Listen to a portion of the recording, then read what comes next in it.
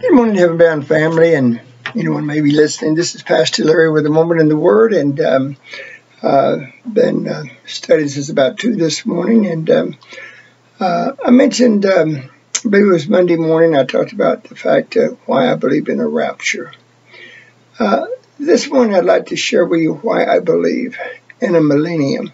And really, it's unfortunate that that word millennium ever came into existence. The reason it does is because the millennium in Greek is 1,000. And so actually, a better word would be a kingdom, because that's what the scripture is talking about when it talks about this period of time. There's no way I can share with you all that the Bible has to say about it in 1 or possibly even 2 days. But what I'd like to do is just give you the basics of it. That way, if you want to study it out, you can. It may not be of any interest to you, but if it is, let me help you with it. First of all, let's go to the most direct scripture of it. It is found in Revelation chapter 20. 6 times here in 6 verses, 7 verses, we're going to see that word 1,000. Now, there's some who wants to spiritualize everything, and they want to say, just like the Bible says that a day with the Lord is 1,000 years. But here in Revelations, we have a period of time, when it begins, when it ends. What's going to happen before it? What will happen after it? What happens during it? And notice, if we go back to chapter 19, the last verses 20 and 21, the Antichrist is destroyed. The false prophet, both of them are cast into the lake of fire. The tribulation period comes to an end. Chapter 20 begins in verse 1. I saw an angel come down from heaven, having the keys of the bottomless pit and a great chain in his hand. And he laid hold on the dragon, that old serpent, which is the devil and Satan. And notice, bounds him 1,000 years. Verse 3, and cast him into the bottomless pit, and shuts him up, and sets a seal upon him. They should deceive the nations no more, till a period of time, till the 1,000 years should be fulfilled. And after that, he must be loosed a little season. There's a beginning, there's an end. It begins at the end of the tribulation period, and it will end when Christ turns the kingdom over to the Father in 1 Corinthians chapter 15.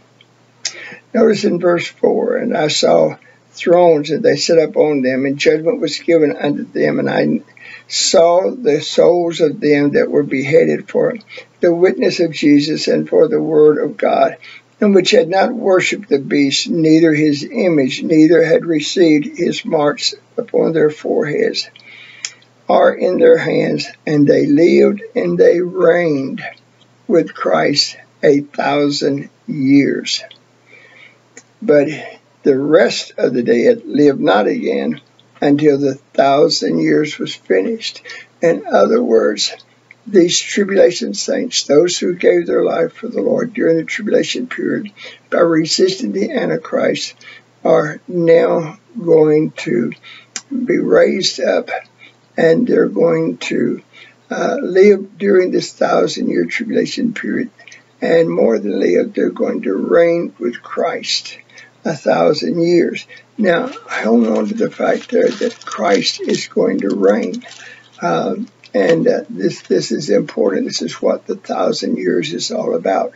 It's about fulfilling a promise that God made to David way back in 2 Samuel chapter 7, when Nathan the prophet comes to David and tells David all that the Lord has said. The setting of it is David has defeated his enemies, he's at rest, and he wants to build God a house. Instead, God is going to say, and by the way, Nathan sanctions it, but then God comes to Nathan and says, erase that, Nathan. He says, instead of David building me a house, I'm going to build David a house. And in 2 Samuel chapter 7, notice it really, you need to begin reading about verse 8. It says, Now therefore so shalt thou say unto my servant David, Thus saith the Lord of hosts, I took thee from the sheepfold and followed the sheep to be ruler over my people, over Israel. Moreover, drop down to 10, moreover, I will appoint a place for my people Israel, and I will plant them, that they may dwell in a place of their own, and move no more, neither shall the children of wickedness afflict them any more, as before times. Notice there's a time coming. It hasn't come yet. Israel is still being afflicted. As a matter of fact, the Zionist movement is growing every day, even here in America. But come on down to verse 16. Notice he says, And thy house, this is God speaking to David through Nathan the prophet, and thine house and thy kingdom. Hold on to that word kingdom. You'll find it's going to be mentioned often. Thy kingdom and shall be established forever before thee. Thy throne shall be established forever. Jump over to verse 24. For thou hast confirmed to thyself thy people Israel to be a people unto thee forever, and thy Lord are become their God. That's David praying and thanking God for the promise he's going to have a house. Now back to Revelations. So here in 2 Samuel, we have the beginning of the promise of a kingdom. We'll read more of it later. But here in verse 5, he says, But the rest of the dead lived not again until the 1,000 years were finished. This is the first resurrection. Notice, as I said, there's a beginning. It begins at the end of the tribulation period. There is an ending. If you go to 1 Corinthians chapter 15, when Jesus has put all enemies under his feet, then he's going to turn the kingdom back over to the Father. And his kingdom will not be destroyed. He is going to just, it's going to just fade right into eternity. At the end of the 1,000 years, there's going to be, as you read here in Revelation chapter 20, there's going to be a final judgment. It's called the Great White Throne Judgment, when all the wicked, all from Adam down who have rejected Christ, is going to be cast into the lake of fire.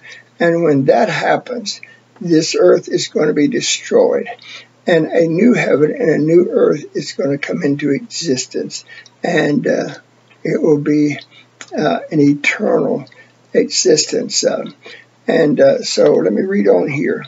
Verse 5, verse 6, Blessed and holy is he that has part in the first resurrection.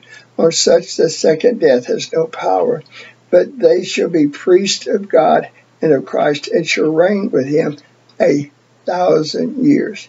Now notice he talks about a first resurrection. That is the resurrection of all the saints of God, including the tribulation saints. A lot of people believe there's just going to be one judgment or one resurrection. Not so. Christ is going to raise first. Paul tells us in 1 Corinthians chapter 15. Paul will spend 57 verses there talking about the resurrection. He said Christ is going to rise first. And then every man after his own order. If we go back to Matthew chapter 27, verse 52, the Old Testament saints rose after Christ's resurrection. We find them in Revelation chapter 4 on the throne, on thrones around the throne of God. Half of the 24 elders are sitting on the throne. Half of them will be Israelites. Half of them will be the church. 24 divided by 2, you have 12, and they are represented in Revelation chapter 21 by the fact that the 12 gates to the city will have the names of the 12 tribes of Israel on it, and the foundation of the city will be 12 foundations, and the names on the foundations will be the names of the 12 apostles. So they are the 24 elders sitting around the throne in Revelation chapter 4. Now then, back to Revelation chapter 20. And when the 1,000 years are expired, notice that 1,000 years had a beginning, has an ending. It's going to come to a close. And when the 1,000 years expires, Satan shall be loosed out of his prison and shall go out to deceive the nations which are in the four quarters of the earth, Gog and Magog, to gather them together to battle, the number of whom is as the sands of the sea. And they went up on the breadth of the earth, and they compassed the camp of the saints about, and the beloved city, and fire came down from God out of heaven and devoured them. And the devil that deceived them was cast into the lake of fire and brimstone, where the beast and the false prophets are. Notice the beast and the false prophet cast into the lake of fire 1,000 years earlier in chapter 19, verse 20 and 21 of Revelation. Now then, Satan, 1,000 years later, is cast into the same lake of fire. And verse 11 begins the great white throne judgment. I saw a great white throne judgment with him that sat on it, and so forth. And so the order of things are, Christ rose back around 33 AD. The Old Testament saints rose right after Christ rose and went into the holy city. And then the church will rise in 1 Thessalonians chapter 4 and 1 Corinthians chapter 15. The church is going to rise. Jesus is going to fulfill his promise to the church made in John 14, 1, 2, and 3, when he says, I'll go away to prepare a place for you, but if I go, I will come again and receive you unto myself, that where I am, there you may be also. Where is he? Well, we find, if we read in the book of Ezekiel, that he sets up on a throne in Israel, in the center of Israel, and the 12 tribes are reestablished, and the 12 apostles will reign over them, according to Matthew chapter 19. Now then, I want you to notice back to Revelation 20. We have the term 1,000 years mentioned 6 times here. Once in verse 2, once in verse 3, once in verse 4, once in verse 5, once in verse 6, once in verse 7, 6 times, and it is given as a definite period of time, a beginning, which something will happen, Satan will be bound, and the 1,000 years begins, an ending. When the 1,000 years is up, the Old all those who have lived from Adam to present time to that present time will be judged and cast into the lake of fire. And the tribulation saints, along with the church, along with 1/3 of the Jews, which will enter into the millennium or into the kingdom, Zechariah chapter 13, verse 8. And then the others, notice in Zechariah chapter 14, verse 16, it says, and all of those who are left, that is, those who wasn't killed, of the nations that come up against Israel, seeing what has happened, they repent, they accept Christ, they enter into the millennium in their natural bodies. They and the children of Israel in their natural bodies will bear multiple thousands of children over that 1,000-year period. And it's they that will be judged there at the end of the 1,000 years there, and will be found guilty and will stand before God at the white throne judgment to be cast into the lake of fire. Now then, if we go back to the church again, the church is not judged for whether or not they will go to heaven or to hell. They're judged according to 2 Corinthians chapter 5, 10, and 11. They are judged according to 1 Corinthians chapter 3, 13 through 15, where each one will stand before Christ to be judged, not to see if they go to heaven or hell, but to see if they have won a reward. And those who have will be rewarded. And then we will reign with Christ during the 1,000 years. Now then, that is the beginning and that is the end of the millennium. I need to stop here. It's 15 minutes into this here. If you want to hear the rest of it, we will go to the book of Daniel, to the book of Zephaniah, to the book of Zechariah, and to the book of Isaiah. 4 books there that written between 760 BC and basically 500 BC, and then also in Revelations and 1 Thessalonians and 1 Corinthians and so forth.